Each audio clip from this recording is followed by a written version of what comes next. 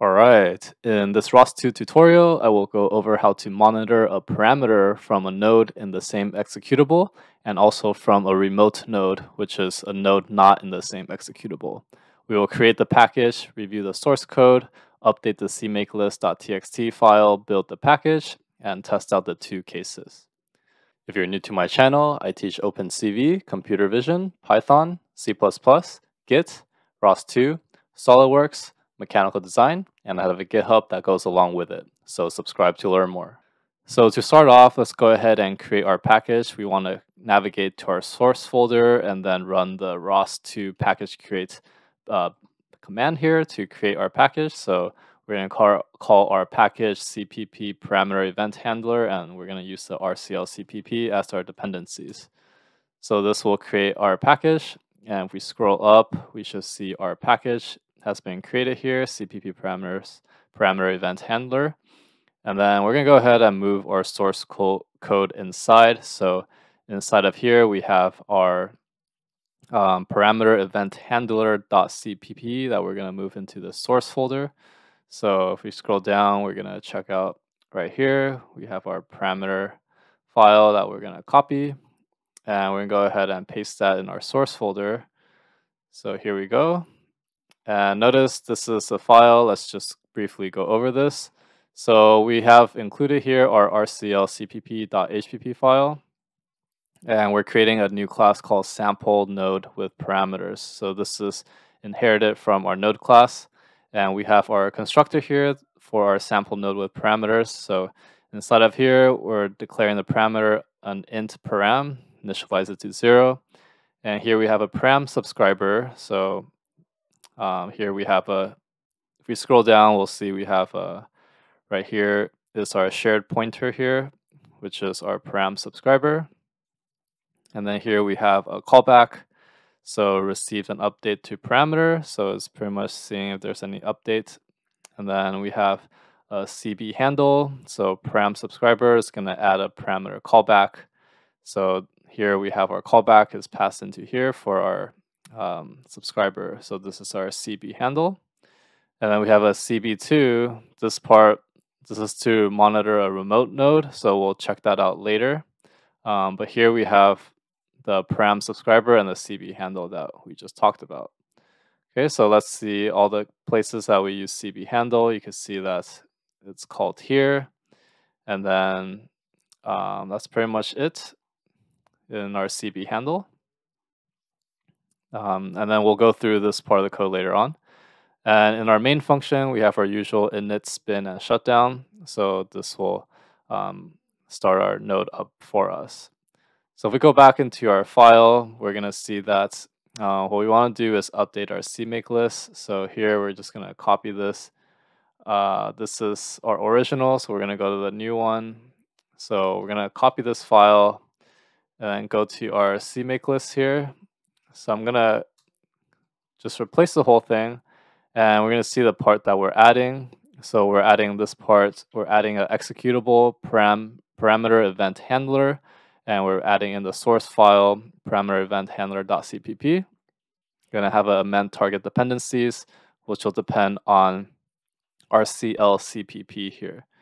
And we have our targets here, install targets, parameter event handler, and our destination lib project name. Okay, so now that we have everything, we should be able to build our package.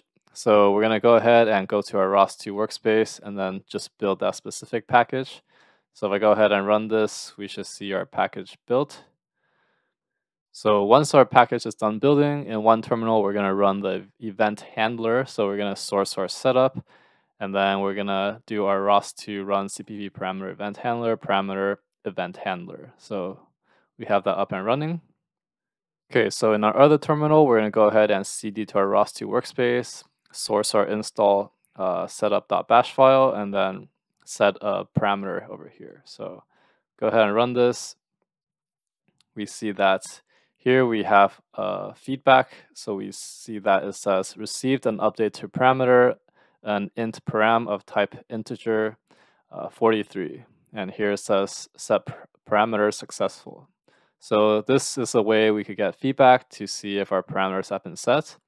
So now we're going to check out another way is to monitor another node's parameter change if the node is not inside the same file. So if we go back to our source file here, so the part that we add to do that is this chunk of code here.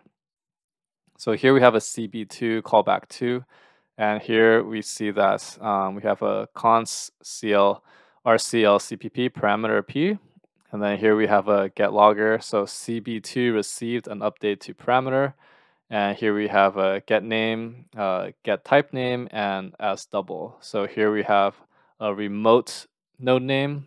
So here we are calling it parameter blackboard, and then remote parameter name, a double param, and then CB2 handle 2 is going to be our param subscriber, add parameter callback, and then we have a remote param name, CB2, and then our remote node name. So this is the node that we're going to be looking for. So if we go down, then you see that the rest of the code is the same except for this new CB2. Okay, so inside of this main function here, which is our constructor, you see that now we have two callbacks acting at the same time. So these will always be monitoring for some change. So we go ahead and run the new command now. So we go back to our README. So since we already built the package, we don't have to do anything. But here we're going to go ahead. We run this file, run this parameter event handler, which we did over here. And the second one, we want to try running this parameter blackboard. So I'm going to go ahead and run that command. And you're going to see that parameter blackboard node name, param ready, and serving 5 parameters already. So in our third one, so that one just starts our node. In our other terminal here, we're going to go ahead and set the parameter. So let's cd to our ROS2 workspace here. So cd ROS2 workspace, and then we're going to go ahead and source and then set our parameter. So you see here we have a feedback, receive an update to parameter, a double param of type double 3.4.